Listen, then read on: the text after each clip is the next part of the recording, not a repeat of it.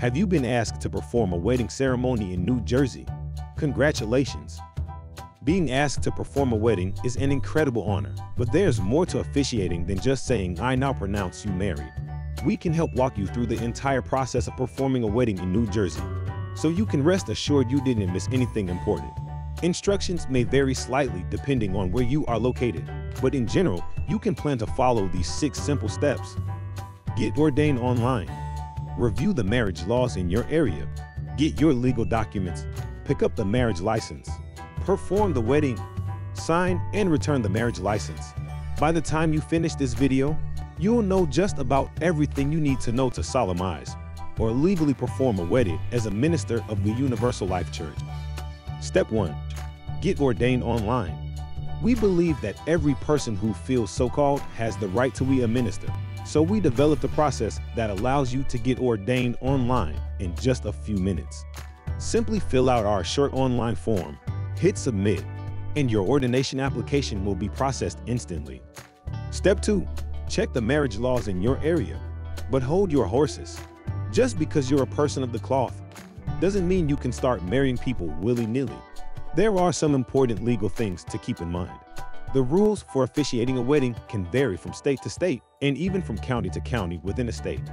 This can be complicated, so we strongly recommend you check the New Jersey Wedding Guide on our website to read about the process and learn how to contact county marriage officials to see if you need any documentation in order to perform a wedding. Step 3. Order documents. Any documents you may need are available to order on our website, along with many other materials that may be helpful for the big day. Step 4. Acquire New Jersey marriage license. This part of the process is the responsibility of the couple.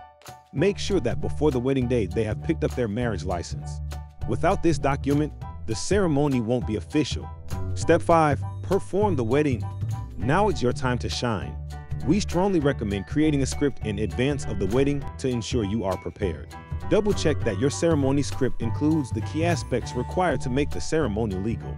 If you need a little bit of inspiration or assistance writing your script, and for more information about the specific words you are often legally required to include, check out the Wedding Training Center on our site to review sample wedding scripts and even play around with our custom wedding script generator.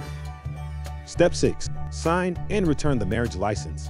Once the wedding is over, take a minute to enjoy the moment.